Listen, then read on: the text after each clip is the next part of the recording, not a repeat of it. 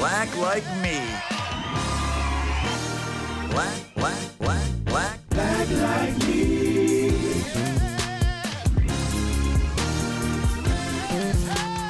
Black like me.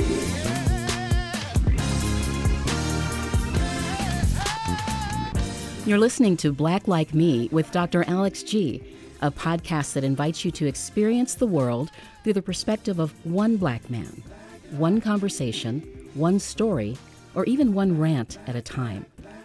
Here's Dr. G.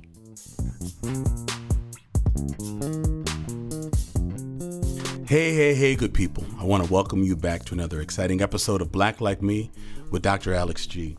And hey, I tell you each time we drop an episode that I'm loving, absolutely loving season 8, because I'm having guests, friends, colleagues in the studio, and they're putting me on the hot seat and asking me questions about leadership styles, snafus, regrets, celebrations. And it has really given me an opportunity to reflect on my leadership style, what I want to be known for, what I want to course correct, and just having a way of looking back and understanding what impact I may have had on the organizations and agencies that I've served and led. And today is no different. I have a special guest. Mr. Henry Sanders is in the studio. This is not his first time in the studio. He's a colleague that I've known, and we've been friends for decades now. Let me just tell you a little bit about him before I bring him to the mic. For nearly 20 years, Mr. Henry Sanders Jr. has been the CEO and the publisher of Madison 365, has been a force in community development, economic development, entrepreneurship in Madison, Wisconsin. He's worked for the City of Madison, then-Congresswoman Tammy Baldwin. He joined the Greater Madison Chamber of Commerce.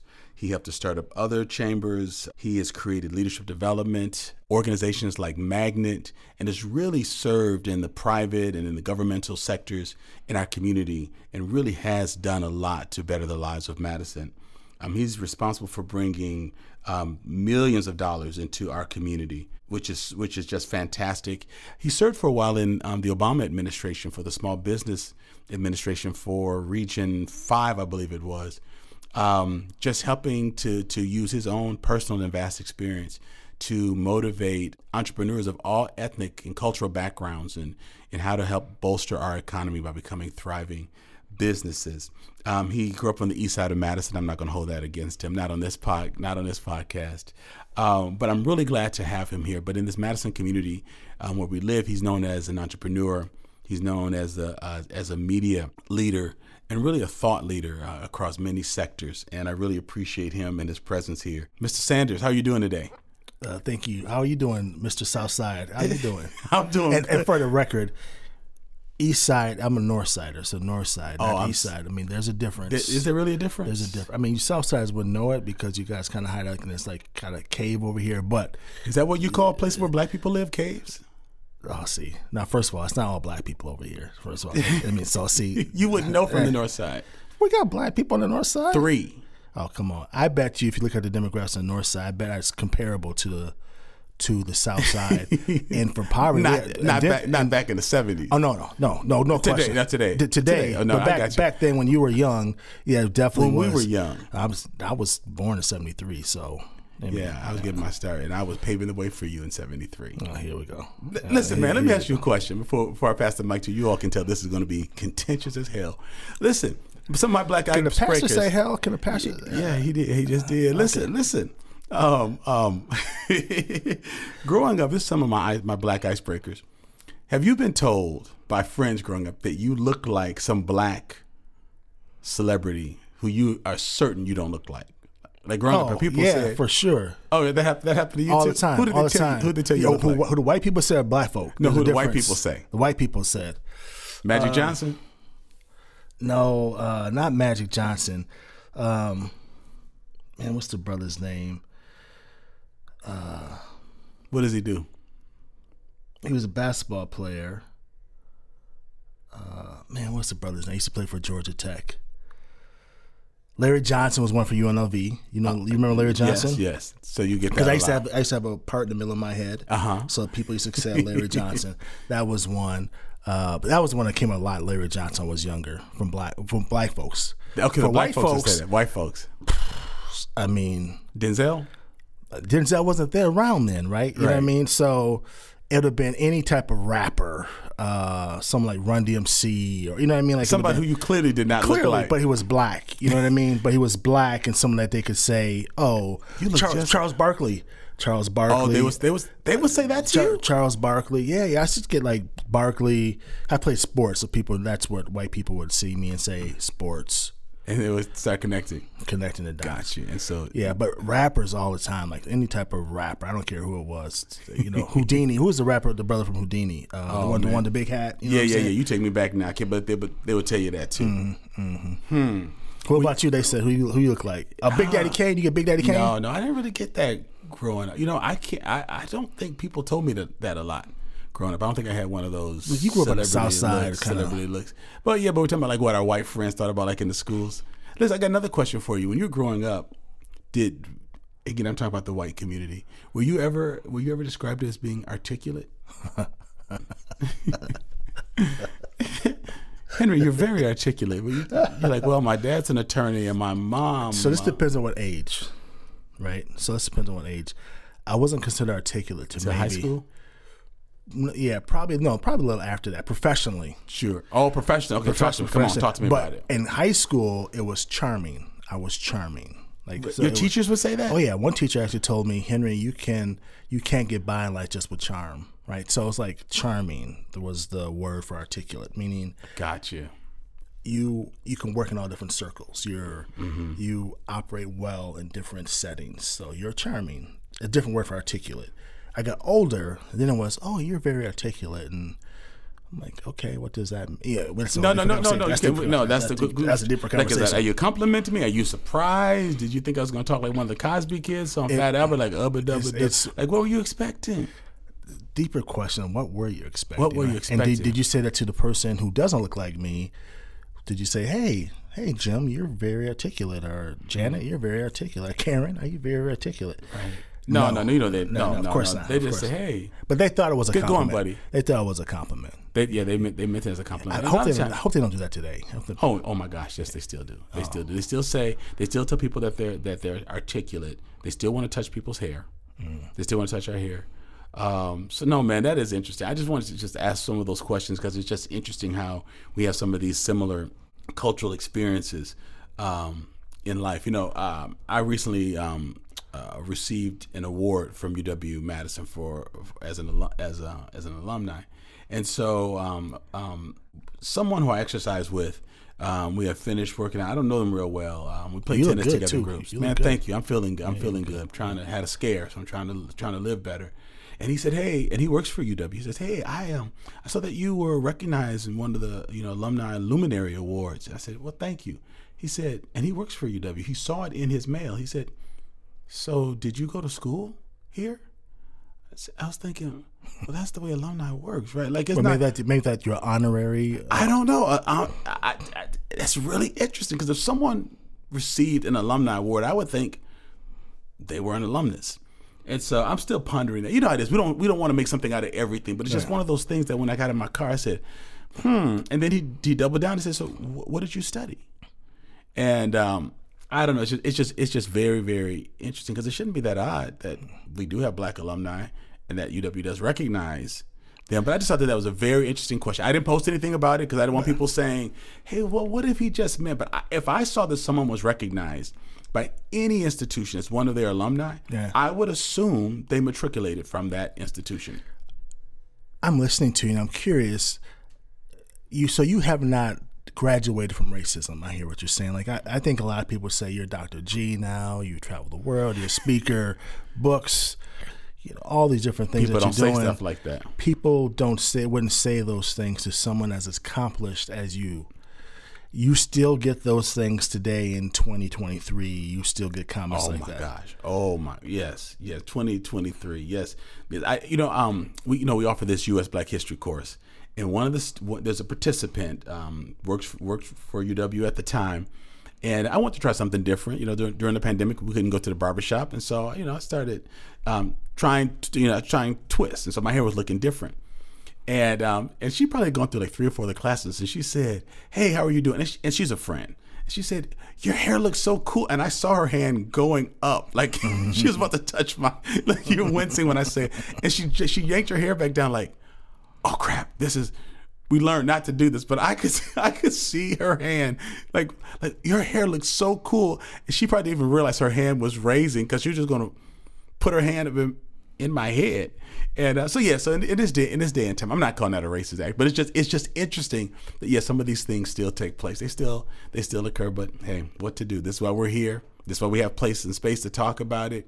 And those are things that we look at and that we feel and we experience while still striving to be the best in our fields and doing what we can. So, man, listen, I'm really glad that you're here. Being in the interviewer seat is not new for you because you've got a magazine and a newspaper, a broad reach all across the Midwest. Man, how many hundreds of thousands of people are reading your stuff weekly? It depends. You're talking about our Blueprint magazine, our Master 65, all of podcast. it together. Like I've been over together about 1.8 million. Depends, 2 million probably with the Blueprint. That's fantastic. Yeah. So you're just representing Madison and our community really well. So, man, with that, I'm going to pass over the mic to you so that I can, Is that hard for you? No. Is that hard for you passing over the mic? No. It's a little hard. It's a little hard. No, it's not a little hard because don't let them lie to you, folks. No, because the editors still work for me, so I can still get the mic when I don't have the mic. See, we're in church, so he's being honest. I still control the editing, buddy. I still control the editing. So talk it up, buddy. Right. He said, it's your show today. Right. It's your show. Right. He's like, it's really not your show, Henry, because he's like this guy. So I have a question because you and I go way back, yes, and I can't remember when we first met. I'm literally trying to think when we first met, and I really can't recall. I think we had our first heart-to-heart at Perkins Restaurant. Okay. When you were running for lieutenant governor, and we said you asked questions about the black church. That's right, and I had a lot of tough questions about the black church. You sure did. And actually, I remember that you came to my speech where I gave at the Democratic convention. I still got pictures of us. Yes. When I was looking young and you were there, and I was nervous. You invited me, and I wanted to come. And you came, supported me, and I was so nervous and for speaking for all thousands of people. Yes. And you were there. You prayed with me beforehand, whatever. Mm-hmm. And I remember that we did have that conversation at Perkins. So this is the really. That was 2010. Yes, 2010. Yep, 2009, 2010. Wow. Yeah, I remember that clearly. And okay, so people need to know this first about me. I'm a man of God. I'm a Jesus geek. I love Jesus. I love God. I was going through my process of questioning the church. I still have probably more questions about the church now than I did then, but it's different. The tone is different about how can we be relevant today.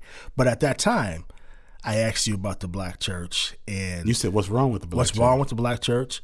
What's the leadership doing for the black church? What are they doing for the community? Why are people not connecting to the church? What can the church be doing to expand in the community to get more people involved? Just have to be in the back church. What do for economic development? All these things. Ironically, you have done a lot of stuff we've talked about since then. I was doing it then. Yeah. Okay. See, Ken. But do you remember my answer?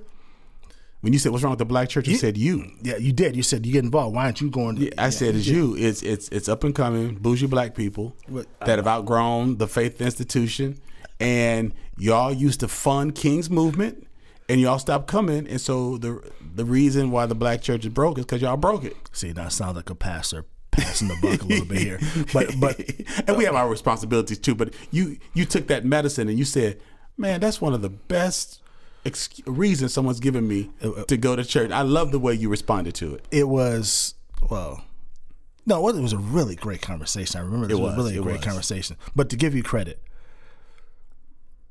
I think all the things people see you doing now, those seeds were planted so long ago in 2010. Sure.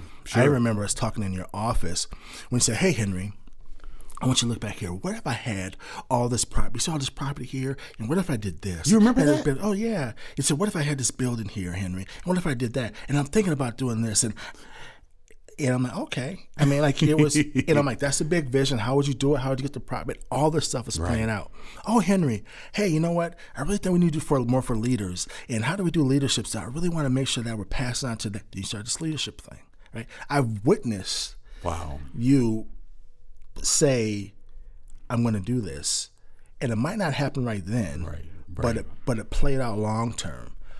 And so I, as someone who's getting older, I really appreciate longevity. I'm starting to appreciate longevity much more, keeping a standard for long term. And because I know it's not easy keeping a standard of excellence, which you clearly have. Thank you. Of serving and serving others, which is definitely not easy. Thank you. But the question I would have for you is someone who's having a gift or burden of vision, right? Great description. And you've clearly had a gift of vision of how things could be and how things should be, but not necessarily having the resources at the time to know that those things could happen. Never. Okay? But I remember you were adamant that you were going to do this. I remember like, Henry, no, I'm going to build this here, like this whole thing. Wow. It wasn't necessarily as defined as it is now, right? But it's in the universe. Like this You're right. is definitely. You're absolutely right. How do you explain to someone who is a visionary? Because I think there's so many young visionaries out there who get deterred because they don't have the resources. They have the vision, but they don't know how it's going to happen. To stick to it. I mean, like the Black Excellence. Like, when is it? Like, Center for Black Excellence in Culture. Yeah, we're breaking ground next spring of 2024. 2024. So this conversation we had 10 years. I don't know how many long. Almost 10 years ago. And it's starting to happen. Right. Explain that process to me, because to me, I think it's a personal faith, but I don't know how would you explain that to someone? Well, I believe that faith lives out itself in many spheres. So it happens in this space on Sunday mornings because I'm communicating. I believe in transformation, but it happens at our Leadership Institute. It happens with the Center for Black Excellence in Culture because we're trying to find a way to accelerate Black wellness. I'm tired of us leading deaths in so many degenerative diseases, and so I'm asking, well, what do we know about our survival rate? What's causing us to live, and how do we bring that back into play? And so I see that my faith leaves the four walls and plays itself out in a lot of practical ways. I think a number of things have helped me to stay true to vision. One is visionaries need to understand that when we do receive a vision, it has no expiration date underneath it or maturation date. You just see a vision. And so I'm ready for it to happen in an hour, a day, a week, a month. I'm rarely waiting for it to happen in a decade or 2 or 3. I think where we lose lots of visionaries is that they think that every vision is a sprint, and they haven't trained for the marathon. They don't know how to hydrate. They don't know how to stretch. They don't know how to pace themselves. They don't know how to draft off the work of others. They don't learn how to study the races of those that have succeeded and those who have failed. And so somehow someone got into me at a young age that if you really have a conviction that this vision is supposed to happen, do not let go of it no matter what. And so I realized it's mine to lose, that if I'm trusted to be inspired by a vision, and I do believe that I receive insights and vision for what I do divinely. I think it's part of my faith, the way it carries out. And so I can't expect the business world to affirm what's been given to me inside my heart. I mean, they can support it, but even if others say, hey, that's not a good idea. Not everyone thought the Center for Black Excellence was a good idea, but they're on my side now and they're funding it. Not everyone thought that Black History for a New Day was an idea. Now 5,000 white people have gone through it from coast to coast. And so I'm learning to be a champion in my own vision, because I don't sit down and get a piece of paper and say, what do I want to do? How do I set my goals? Sometimes I'm minding my own business and I'll see a need and I'll assess the resources that I have, both financial, personal, experiential, educational, and I try to employ them to the best of my ability. So I think sticking to it for the long haul is very important. Another thing that has helped me in my vision is that I try to engage not only the younger, newer, and more inexperienced leaders, and I don't mean inexperienced pejoratively, they just don't have a lot of experience, but I also like to bring the older people to the table who know their way around the block. That's why I enjoy your mom, because she's done stuff. Miss Kirby Mack and Miss Frances Huntley Cooper, Ray Allen, others. These folks have been around here. They've been trendsetters, and the first at this, and the first at that, and the first on this board and on that board. And if you listen to them and lean into them, they still have the wisdom in getting things done, but they also have strategies. They don't have the energy to necessarily lead, but they become great mentors. And so I love the fact that these older folks who were really stars in our community when we were young are still around willing to mentor folks like me. I think that piece is very important.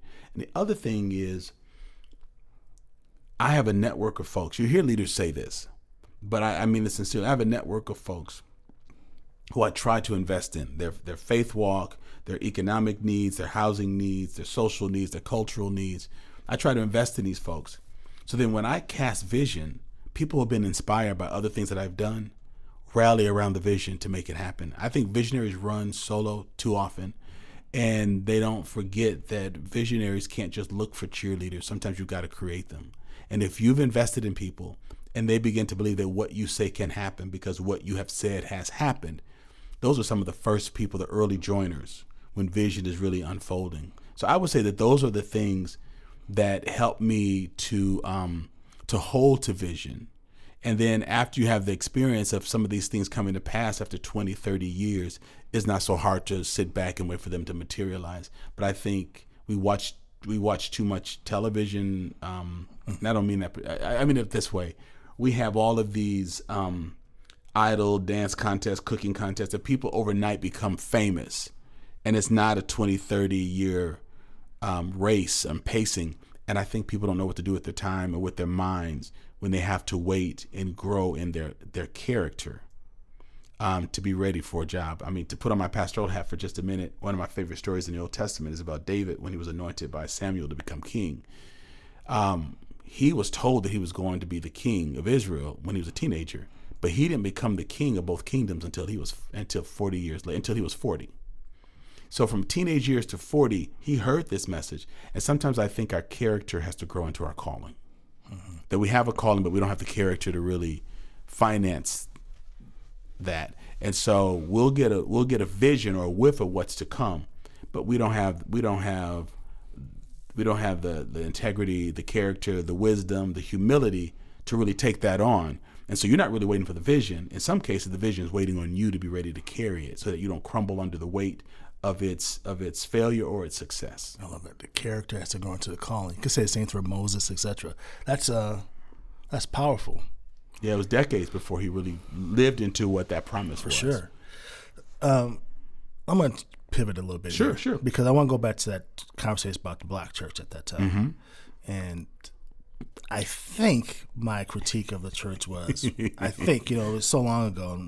And I'll tell you if you were right. I remember it clearly. And I think my critique of the church was, what are you doing? Where are you at? Why are you not getting involved? Why isn't the church not? There's all these issues going on. The church used to be the hub for all issues dealing with communities of color. It's black folks especially, but they set the tone for communities of color in general. That was my belief. Still is a belief, actually. And where's the church? I think that was my critique at the time. Mm-hmm. My critique has evolved, and I think that's not my critique anymore. Mm-hmm. But the question I would have is for you today, being a black pastor, today would be for the black church. I used to believe that, I think historically, the black church was the moral standard for society. Martin Luther King, you name it, like we were the standard, the moral standard. Like the United States would look and say, hey, that's the best of us. The black community, they're struggling. Look, they're marching. They're doing it peacefully. They're doing all these things. That is the best of who we should be. And I think the black church led that. And I think there was a black faith that was the key for that. Like I think people talk about Martin Luther King, they talk about social justice, but they forget about Jesus, the Jesus part of that, right? It was the faith part that he was walking out his faith. Do you think the black church today is still the moral standard for society? If you agree with my premise, you might disagree with my premise. I don't think I agree fully with the premise, but I don't know that the white church is either. So no, I don't think that that's even what the black church desires to be. I think perhaps that I believe that. Yeah, so I'll just pause there and just say no. I don't think that it is the moral compass or barometer. Do you think it was community. At one point? I think that it was a moral conscience for the community that I'll accept America, that. You're speaking out against communism, but you're not even treating your own black citizens right. You're trying to be this moral voice in the world market, and black people can't even sit at a lunch counter in Birmingham. And in fact, you know, the Birmingham Chamber of Commerce president was really shut down in the early 60s because he was at a business convention in Japan. They found out he was from Birmingham and said, look, you all just bombed black people this week. And he came back and challenged the legality of segregation, because he still didn't love black, but he loved him some green. So he was willing to tolerate black people so that he could get that international green. But that was just an example of America saw itself as a moral voice, and the black church was a reminder to America, no, you're not, no, you're not, no, you're not. So I think we pricked the conscience of those who thought that they were woke and conscious. Okay, I'll accept that. Actually, I accept that. So today, church leaders like yourself, church leaders like T.D. Jakes, etc., you are still doing the church stuff, but you're also doing outside the church, economic development, things like that, right? And how do you connect that? So if I'm someone looking outside, looking in at a pastor, I'm skeptical. Say I'm skeptical of the church. And I'm not saying I believe this. I'm saying the question. I always want to ask people a question. The church. Sure. And I'm skeptical. Okay, wait a minute. T.D. Jakes is my pastor. Pastor G is my pastor. These guys are out here doing economic development stuff, doing leadership training, doing these Center for Black Excellence. What's this got to do with faith? What does this got to do with God? What's this got to do with the black community that's hurting and all that stuff? How would you answer that question for what you're doing as a man of God? Because I can connect it. Sure. How would you articulate that to people who are skeptical? It depends on who it was that was asking me. If it were depending on who the black person was who's asking me that, I would say, do you have that question for the white community? And if the white community asked me that, I would say, first of all, who's your leader? Who are your leaders? Because you can identify people because you saw Jakes on the front cover of Time magazine. You see him at places. So are y'all following Joel Osteen? Like who y'all following? Y'all you're following the people out there at Liberty? You know, take me to your leader, white people.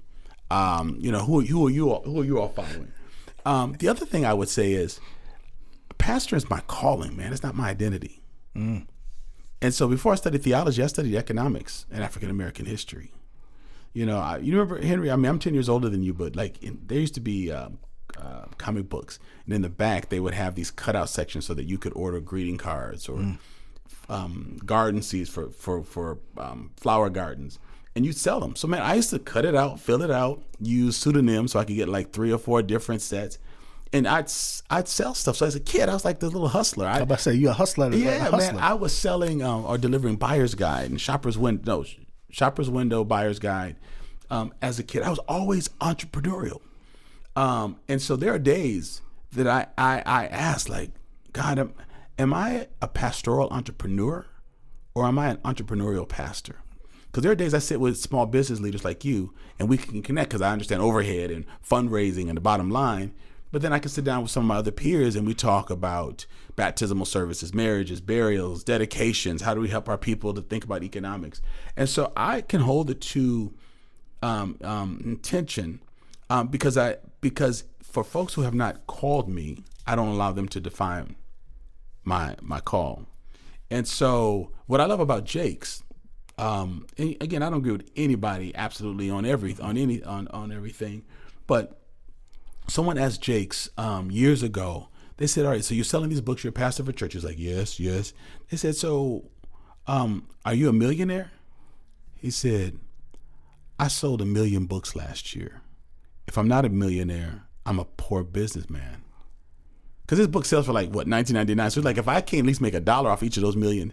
And that was just so clear because the church is not writing the book. They're not paying him to write the book. He's generating that revenue, just like if he sold firewood or sausage or caught fish in his backyard's creek and sold it. I think the fact that he is modeling that people of faith can be, and black leaders of faith and people of color who are leaders of faith can be multidimensional, I think has done a lot for us. And that's really not new. The old pastors used to be morticians and they used to be barbers. Because we were bivocational. And honestly, what people don't realize is, and this is just my humble opinion, Jakes is a machine. He's a mogul. Potter's House can't afford Jakes, not for what his net worth is. And so the fact that he can fund his standard of living outside the church and not make the church bring all this stuff in, the fact that he can go take care of himself when he used to sell out of trunks of cars. I mean, I remember hearing him before he was Jake's at a conference down in Oklahoma when nobody knew who he was. He was saying, get ready, get ready, get ready, get ready. Nobody knew who he was. He was selling books out his trunk before he moved to Texas. And so I think because the church has got to understand the spiritual needs of people, but the church has also got to understand and love the cultural, the community, the economic needs of the community. When we see pastoral leaders who can work, create businesses, create industry in the community, and it doesn't conflict with their faith world, and they can create jobs, I think it's a good model of how we are relevant. Because not everyone who comes to our churches come because they read about us online. Some have been touched by our services. Some have listened to my podcast. Others have, maybe purchased merchandise. And so I think it's important that we not limit our people of faith, because in years past, they were bivocational because the church could not afford to have them be full-time. So they were firefighters and all, school teachers and all these other kinds of things. So I think Jake's is a unicorn and an anomaly in that he is really, really huge.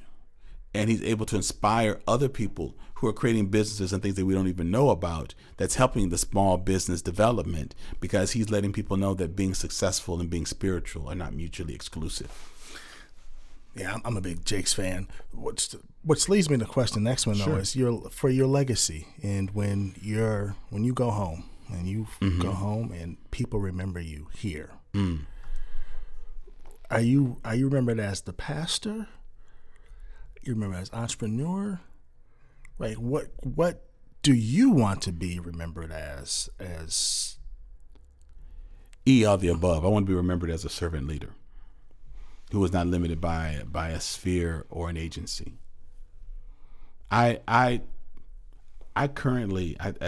was doing this recently. When I think about the consultants on the center, my Nehemiah staff, my Fountain of Life staff, my podcast staff, I have 50 people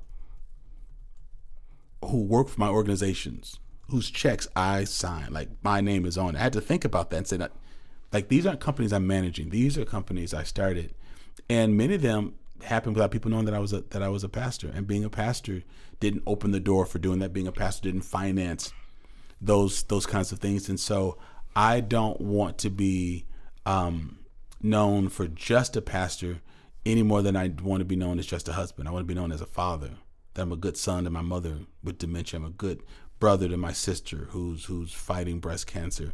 That I'm a good networker. I'm a consultant. I'm a thought leader. I'm an author.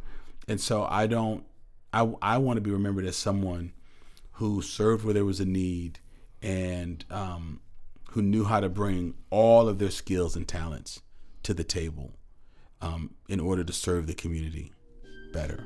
And I would want someone to be able to articulate that at my memorial service.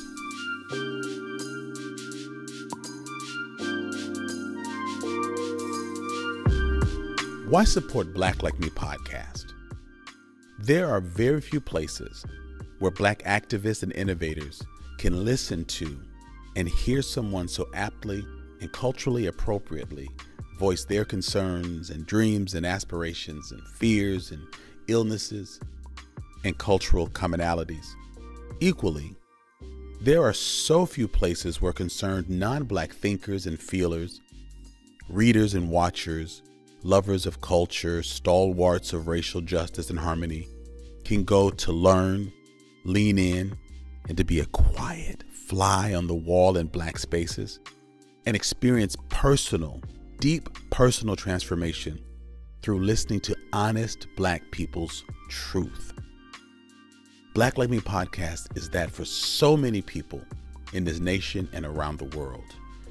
Now, while your financial support beginning at as little as $2 a month will get you access to pre-released information, updates, conversations, insights, and exclusive events, your support also affords us the opportunity to expand the quality and reach of our excellent programming in thoughtful and authentic ways to more and more people. And more importantly, white people need to stop trying to get free shit from Black people. All right, seriously, your financial support is a vote of confidence, and it's an enabler of vision and innovation. So why not click that link today and join the movement? I want to thank you in advance for your support and your partnership.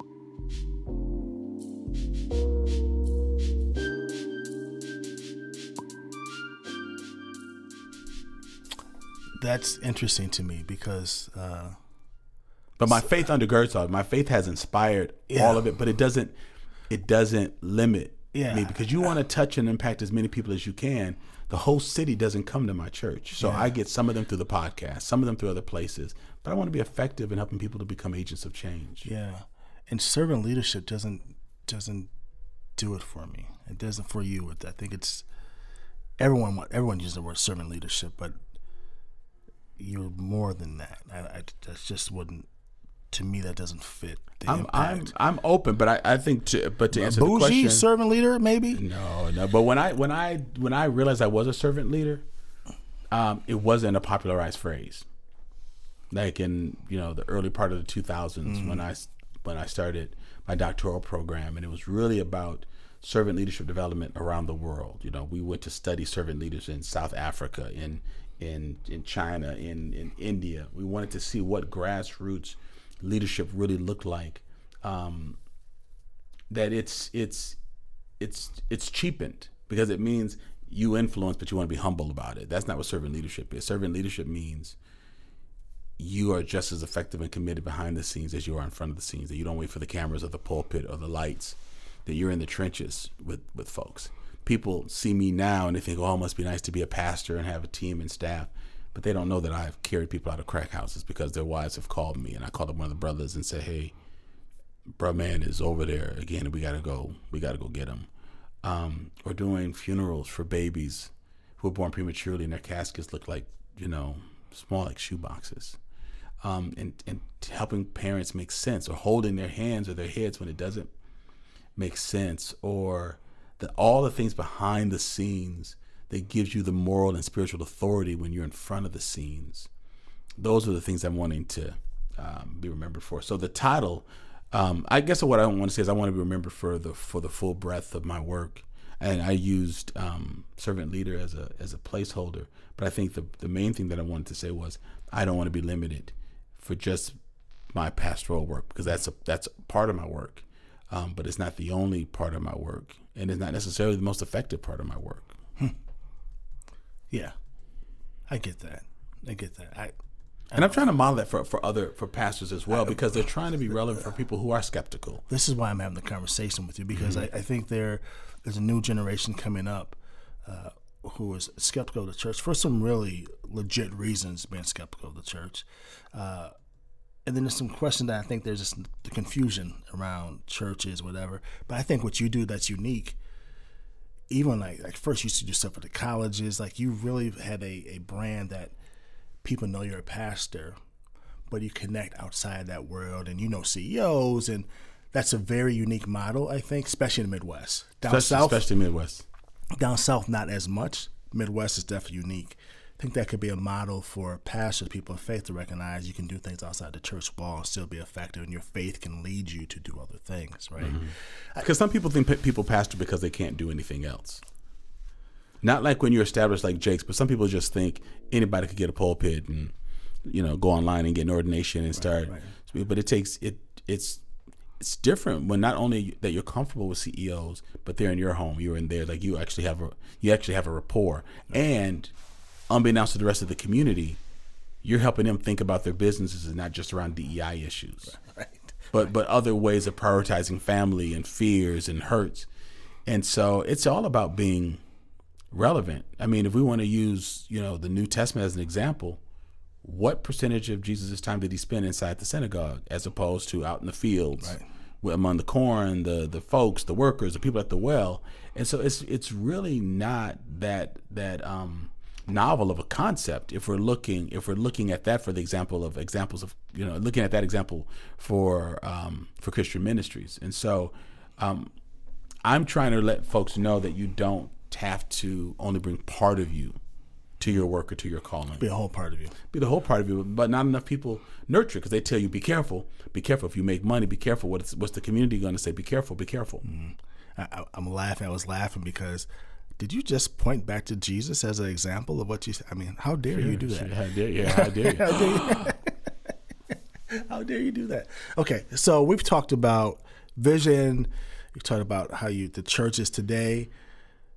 But I think I'm always trying to listen to the listener, how they want it. And if I was a listener, I would say, okay, so the guy, I got it. He's been blessed, anointed, favored to do this stuff. He has had his life has been clearly easy. Oh. Like he's clearly, has a church. He has 50 employees. I mean, like, he has a good life, right? Like he said he was writing books, helping leaders nationally, internationally. He knew TD Jakes before he was TD Jakes. Like, this guy has it made. I mean, I didn't know him personally. I knew of him. I knew of his work. Yeah, but you're in the room, like, you saw him. Sure. You were there when he was before he was exactly the man, right? Okay. So you knew him when he was a young pup trying to get up to the game. Okay. But any leader I know who's of substance and of character, as you mentioned earlier, and has longevity, there's been some pain that's come through. There's been some failures that's come through that they have had to overcome, that they had to heal from, that they learned from, that they built from.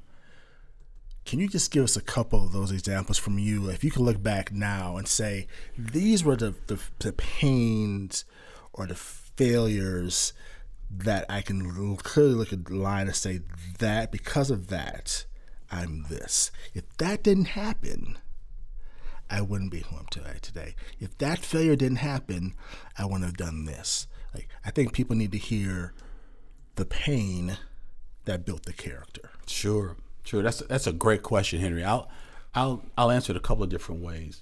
One is, when this question is asked of leaders, we often talk about pain of failed business or business strategies. I'll come to that one secondly, but leaders have the pressure of having their own personal pains, their life pain, while living in a fishbowl or in front of other folks.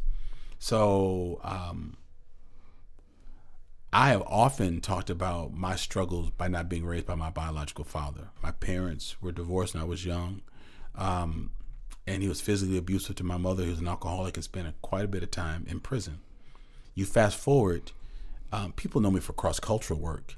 But if you look really closer, like even through my social service circles, even my doctoral work, I'm really known for addressing issues of Black fatherlessness and issues of leadership development, and mass incarceration or criminal justice work. But all of those things impacted my life. People just think, oh, he's Black, that's why he's talking about these issues. Fatherlessness is huge in the Black community, that's why he's talking about it. But it took me years to realize why I was so interested in mass incarceration, because my father was in and out of prison, and that in part was some of the reason why he wasn't around. He also picked cotton for a living, so did my mom. And so the harsh realities of sharecropping and legal slavery impacted him. And he just saw things that were just cruel and unusual. And he took that pain out on my mom and anyone else who stood between him and a brown paper bag with a pint of something in it. And so those things have shaped me. And even the fact that I bring light to the fact that slavery wasn't 100 years ago, that people talk about being the first in your family to go to college. Both your parents have college degrees, so that wasn't the case with you. My mom did beat me by a semester when she came back to school. But my parents picked cotton for a living. So it's not even about being the first college graduate or attendee in my family. It's, my folks pick cotton, like legal cotton pickers. And so my dad did. Yeah, living through those real things. My wife and I lost 2 babies who were live births. And we had to process this and do birth certificates and death certificates in the same day and pick out caskets, and while still showing up and producing and writing and organizing. And so but those things made me, because it taught me that pain can redefine me, but it doesn't define me. So I've already been defined, but I can always be refined. And even defined. And so I feel like that's the way personal pain has helped, but it's also shaped my work. So that's how I think that more leaders need to be asked about personal pain and how it played out and how it impacted their work. It also made me sensitive to others who are hurting. I could pick up on it. I could sense it, and it made me want to know people's story, because I made leadership look good and accessible, but people didn't know I do all of this work in Nehemiah, and then I go up to the hospital from 5 to 11 p.m. with my wife because our baby was in a hospital in the NICU, the neonatal intensive care unit, for 116 days. So from Thanksgiving Day till the end of March, every day we were there until they kicked us out at 11 p.m. And I had to still come back and do payroll and write grants and go to United Way and go to meetings and preach and teach. Those were things that taught me, in some ways, I mean, now I'm finding to have to unpack some of this, but some of that teaches you how to compartmentalize. You know, how do you focus on work, then tuck that away because then you're a dad for this baby in an incubator. Then at 11 o'clock, you're coming and trying to eat and get your life back together. And then from 8:30 to whenever you go to the hospital, you're this community advocate. And you're talking to people who didn't necessarily have a baby in the NICU, but they had a son in prison. They had a daughter in a psych ward. They had a grandchild struggling in crack. And I found that my pain was different, but when you hurt, and pain feels the same. Pain is pain. It tied me in a way that my middle class lifestyle may not have caused me to wonder about, will my child be able, will she get the bus tickets to get where she needs to get? Does she need meal tickets? Like, that wasn't my struggle growing up. It was as a kid, but not as a professional. But the other pain tied me deeply to the demographic of people that I was serving, and that the issues of fatherlessness that I talked about opened the door for me to talk to many of the black men who had been in the criminal justice system, because many of them wrestled with issues around fatherhood. So even though I didn't take the route that they did, I became the WeBlow and the student council member, all those things, because I could articulate my pain being rooted in fatherhood. They brought me into the group and helped me to understand the routes that could take you on. I think in terms of the organization, man, there are probably a number of things that helped me out. We lost a major grant through the county that was $300,000, and this is back in the early 2000s, and that was huge. That was more than half of our budget. We had to let staff go that we had trained, and then those staff members were hired by the organization that competed against us for the grant. So they took people we trained and did the work. And man, I was devastated. You might remember a time, Henry, like around when we met, where I was doing a lot of stuff outside of Madison. Yeah. Because I was running away from home because it was too painful to be here. We did incredible work, but we did not have the administrative support to write the reports and stuff. They knew we were doing the work. They loved it. The county told us that there's no county, no human service organization that has partnered with a faith-based, non-religious organization doing the kind of work that we were doing. But we just weren't up on our reports. And so I started doing stuff in New York and other places. People were like, Alex, hey, where are you? And then when I would have an innovative moment, people would ask me, well, what does Mount Zion think about that? This is before Kaleem came back, before Michael was here. Then when they came, they would ask, well, what do they think about it? And so when I would try to be an innovator, they would ask me like who has verified it? Like who has vetted your ideas? I'm like, I'm a world-class thinker, and you all are asking me these kinds of questions. So I was just like, you all can have Madison and its issues. And I started doing other stuff. Man, I'm sitting up in New York advising the Korean ambassador to Manhattan. He's asked me, I got his phone number. He's taking me through the embassy with my whole family, my mama, my sister, my cousins, and them on New Year's Eve, showing us around and stuff. It's like, hey, we found out we're going to be at the same New Year's Eve party. Like, hey, I taught you at the party. I mean, and then I come back here and didn't even know who my council member was. I had never had a conversation with them. So I felt like there were unnecessary barriers here for a city as small as we are. But, you know, I got the cell number of the CEO of AOL, and we're talking, and he's trying to help me to set up my online presence and stuff like this and building sincere friendships. And then I come back to Madison and just blend into obscurity. And so I think or you felt you blended in obscurity. No, I felt like nobody saw me because I wasn't around. I'm glad you're saying this because no one was around. So what happened was I didn't exert myself. I became the kid who knew the answer but didn't raise his hand in class because the teacher never called on him. So I knew the issues to these things. So I just sat in class like, and I went and took my call from my buddy from AOL. This man's calling me from Korea. It's Korean brother. He's coming from Korea saying, okay, Alex, this is what you want to do for your social media. Do this. Don't hire a news company to do this. What you do. But then I would come here and people would say, well, did you talk to people who just came to Madison? What do you what have you asked this leader? That's like, you mean the one who wasn't even here when I was in these trenches? Like, I was part of the Ministers Alliance when Reverend J.C. Wright started the Black Ministers Alliance. Like, there's a school named after him. I was the 20-year-old in the group. People talking to me like I didn't even belong here. And so I think what I had to do was reinvent myself. And those circles outside of Madison, those folks tried to influence me to leave Madison. They offered me jobs in Seattle and New York and like turnkey stuff. Like, we'll fund your staff, we'll fund your facility, we got you. All we need you to do is move here. And my wife's like, I'm not moving my baby out to these places. But because they couldn't get me to move for money, because I felt that my work in Madison hadn't been completed yet, they opened doors to funds and foundations and started funding our work. And so I had outside dollars supporting the work of Nehemiah. And so I could challenge funders. I could say things because there was nobody to play with my money because they didn't know my source. And so I could stand up in certain meetings. I could challenge United Way. I could say things because wasn't nobody gonna mess with my money because you all aren't funding me. And it became it shifted the power dynamic. It shifted the conversation. And then I wrote Justified Anger, which then brought a whole new stream of support that sort of bypassed. And that I mean, if we're gonna be really honest, Henry, that I wrote this op-ed piece that went viral in 2013. This is actually, we're going to be celebrating the 10th anniversary of that piece that I wrote, front page piece for Cap Times. But what's very interesting is that it gave me immediate access to white power brokers. CEOs were giving me their cards saying, I want to talk to you.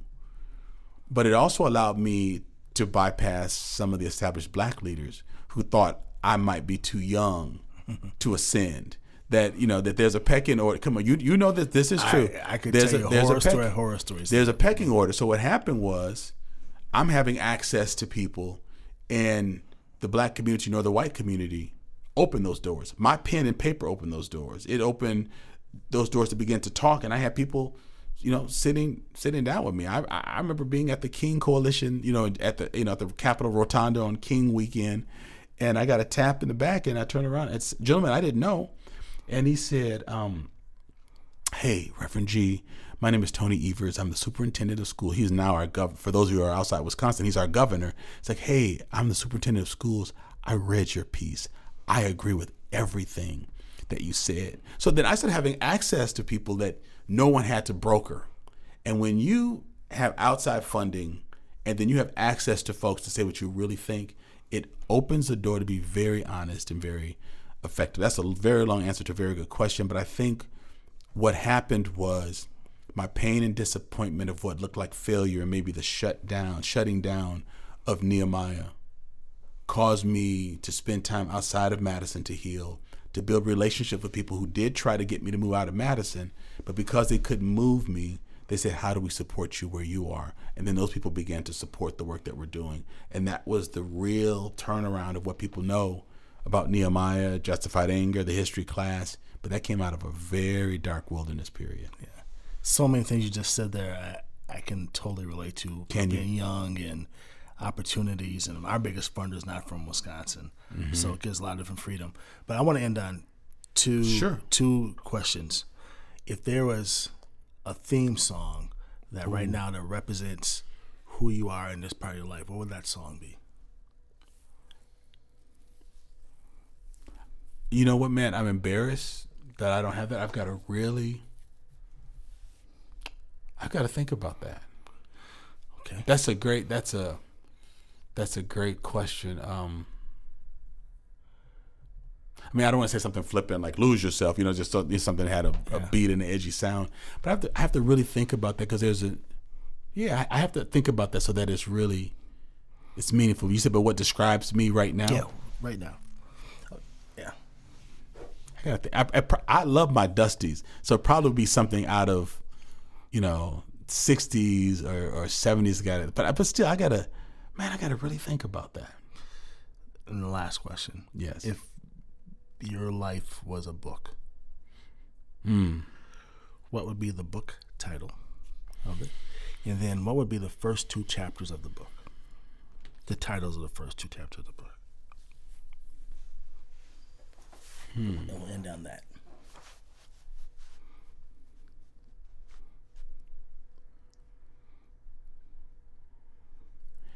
The title of the book, I mean, the first thing that comes to mind would have something to do with the weightiness of being chosen. Because you get bashed if you live or act as if you're chosen, have a certain level of favor, because the general community doesn't realize that you're blessed in order to be a blessing. That you're not chosen because you're a leader, you're chosen to build leaders and to lead people to someplace good. And I would talk about the battle of accepting my acceptance. The first 2 chapters, you said, the first one would be a whimsical reflection on feeling invisible, unseen, or obscure. When you grow into a level of popularity, people just sort of assume you were always that person. I wasn't that guy. I was a guy that was talked about, picked on, too black to be white, too white to be black. Sometimes sitting by myself or my sister, thank God we got along. Sometimes sitting together because we thought we were something. Y'all thought y'all are all that because, I don't know, we articulated words a certain way. You know, we could speak Spanish. And so I dumbed down a lot because I didn't want to alienate friends. And so I would talk about that obscurity because that has really fueled my work, because I understand and I can feel people who are unseen. The second chapter would be about what you do when you become comfortable in being unseen and the unsung hero, and it's time to come to the forefront. How do you lose that old mentality that you needed to, becoming comfortable in the darkness, comfortable in obscurity, when it's time to be up at bat and you got to bat like you've been to the plate before? That's a huge shift because you've practiced dumbing down so long that you actually believe you're dumb. You don't need anybody else to call you it. So the second chapter would talk about coming out of that and living into your chosenness. Because if you don't fully accept or embrace it, you're no good to anybody else. You're no good to anybody else. And so that's a great question, set of questions. No one's ever asked me that before, but I think it would be something like that. Well, thank you for all that you do. You're a blessing. Thank you for, being called and actually listening to the call. And appreciate that, man. Not everyone does. So many are called. And so, thank you. I really appreciate Thank you for all you're doing in the community, and stay bougie. Gots to, man. Stay bougie. But keep walking the walk in faith, and keep loving people how you are and serving the community. And, legend's a big word. But you've been, sort of like you're getting that legendary status to me, that icon status, that Milton Pike type status in our community. Oh wow! And keep, with thank you. With That's with that gift, and that to make sure that you keep passing on and loving others. So I think that's important for you. So thank you for letting me do this, and I'll pass the mic back to you. Well, Mr. Sanders, I really appreciate that. Mr. McPike was one of my principals my freshman year of high school at West before he became the head principal at East High School. And I ran track with his son, Jeff, who has since passed away, but we're the same age. But those are very kind words.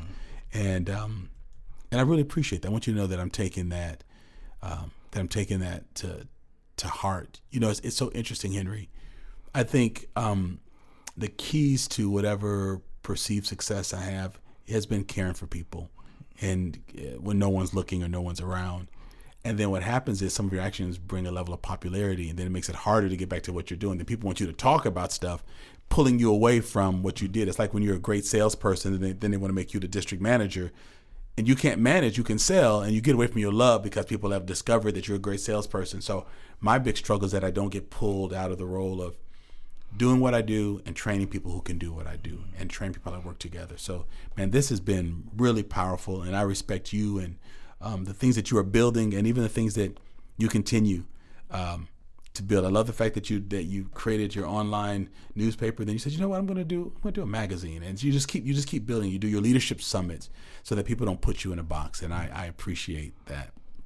Listen, folks, today has been a really exciting conversation, and you're listening in. You're really being a part of Family Talk, and you're listening to us reflect upon what leadership feels like, what it costs, what's required. And people who need to hear this, irrespective of their ethnic background. And so take a moment and think about where on your social media platform you can share this. Where can you write a comment and talk about what this means to you and how important that it is? And how do you listen to it again to make sure that you just think through the issues that we're talking about, that when you think about Black leadership or leaders who are Black, we discuss so many other things that we've got to wade through and address before we show up at work in a suit or a platform in a suit, and then go back and wade through those same things back home. And yet we can do it without complaining because we realize that this is our plight and this is what it means to look like us and to be effective in this world. So just think about that. We don't want you to pity us, but just to understand the strength that it takes. The next time you see a leader, an influencer who looks like me, I want you to smile and smile at them, because you have no idea what it took for them to get to where they are, and they still serve in a way that would convince you that they have not had any dark or cloudy days. So just keep that in mind. Click the link here, and you can also support us on Patreon. We'd love to have supporters. Thank you for the new folks that have been joining in the last couple of weeks. I really appreciate it. In our listener notes, there'll also be a link to Mr. Sanders' newspaper, so you can find out about the good work that he does at Madison 365. And listen, lean in and be changed, and not just merely entertained by this podcast, but be changed by what you're hearing, and then help to live out that change in our world. Our people need to see folks who have been influenced and who believe in change. And so if you've been influenced, then be an agent of change and make this world better because of what you've heard today and what you've taken in. All right. Special thanks to my whole team, but particularly to everyone who listens. Everyone who listens, particularly my patrons. Thank you so much for your support. Have a great day, and I'm looking forward to being again with you real soon. Black like me. Black like me. Wow, I really enjoyed today's conversation, and I know that you did too. With each episode, I challenge my listeners to do a number of things: to lean in, to learn, to reflect, to share, to donate, but more importantly, to act on what has inspired you in today's episode. The benefit of being around for 8 seasons is that people constantly stop me and tell me how much they love the show, and they even give me ideas and suggestions about Black icebreakers. But I couldn't have pulled this off alone. So let me take a moment so that I can acknowledge and thank my crew. Engineers and producers, Jeremy and Eli. Also a member of my creative team is Jakisha. The music was produced by Corey Saffold, and Marcus Fleming is on vocals. And of course, you, our Patreon supporters, and all of our listeners. Thank you. To everyone who listens to this podcast and you decide to share it with someone who needs it, to everyone who listens and then reposts it on your own social media accounts, to everyone who hears something that moves them to act differently, act better, and to everyone who leans in to understand Black life more honestly, thank you. Black like me.